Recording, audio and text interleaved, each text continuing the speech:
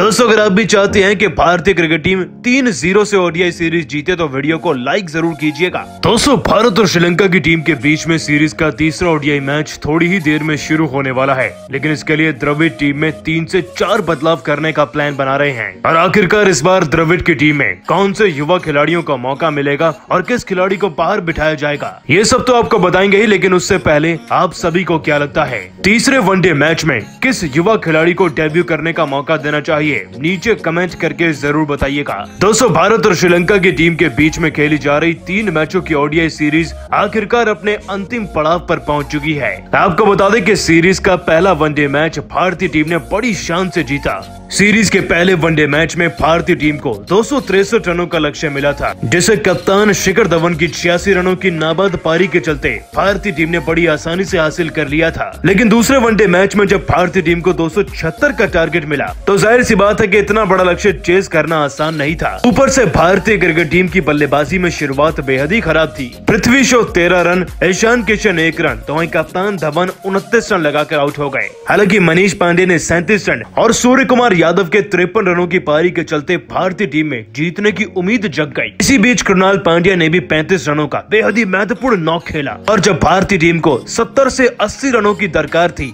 तब मैदान पर आ चुके थे दीपक चहर। दोस्तों चहर ने भुवनेश्वर कुमार के साथ मिलकर उस दिन इतिहास रच दिया। उनकी 69 रनों की मैच विनिंग पारी ने भारतीय टीम को हारे हुए मैच में जिताया था। और अब क्योंकि भारतीय क्रिकेट टीम 2-0 से सीरीज को अपने नाम कर चुकी है, इसलिए तीसरे वनडे मैच में टीम के कोच राहुल द्रविड़ ज्यादा से ज्यादा युवा खिलाड़ियों को मौका देना चाहेंगे, क्योंकि राहुल द्रविड़ इस सीरीज से पहले इस बात को कंफर्म कर चुके थे कि उनकी कोचिंग के अंदर हर एक खिलाड़ी को मौका मिलेगा। चलिए दोस्तों एक एक करके आपको बताते हैं कि वो कौन से खिलाड़ी हैं जो कि भारतीय टीम में खेलते नजर आएंगे और कैसी होगी भारत की फाइनल प्लेइंग 11।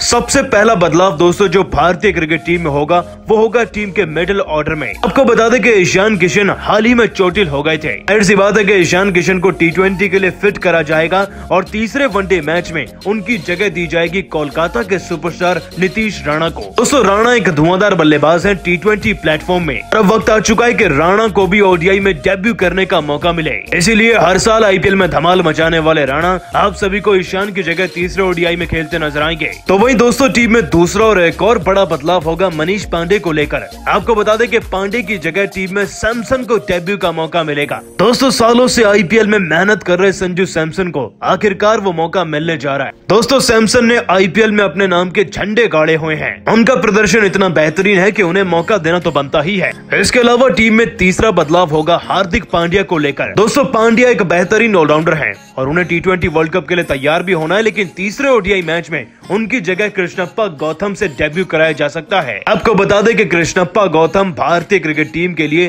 डेब्यू तो करेंगे ही, साथ ही आईपीएल में भी उनका खूब बोलबाला है। इसके अलावा कुलदीप यादव की जगह राहुल चहर, तो वहीं तेज गेंदबाजी में भुवनेश्वर कुमार को आराम देके उनकी जगह चेतन सकारिया को मौका दिया जाएगा। कुल मिलाकर दोस्तों ये 5 खिलाड़ी जो कि आईपीएल में धमाल मचाते हैं, आप सभी को ये सभी खिलाड़ी तीसरे ओडीआई मैच में डेब्यू करते नजर आएंगे। चलिए आपको बताते हैं कि फाइनल प्लेइंग 11 द्रविड़ के बदलावों के साथ क्या रहेगी। तो टीम की सलामी जोड़ी को संभालेंगे शिखर धवन और पृथ्वी शॉ। इसके बाद मिडिल ऑर्डर की कमान रहेगी नीतीश राणा, सूर्य कुमार यादव, संजू सैमसन और कृणाल पांड्या के हाथों में। साथ ही टीम में ऑलराउंडर के तौर पर रहेंगे कृष्णप्पा गौतम और स्पिन गेंदबाजी की कमान रहेगी चहल और राहुल चहर के हाथों में। तो वहीं तेज गेंदबाजी कराएंगे दीपक चहर और चेतन सकारिया। लेकिन दोस्तों आप सभी को क्या लगता है, क्या इन सभी खिलाड़ियों को डेब्यू करने का मौका देना चाहिए या नहीं, नीचे कमेंट करके जरूर बताइएगा। और ऐसी सभी ताजा खबरों के लिए अभी सब्सक्राइब कीजिए हमारे चैनल को। धन्यवाद।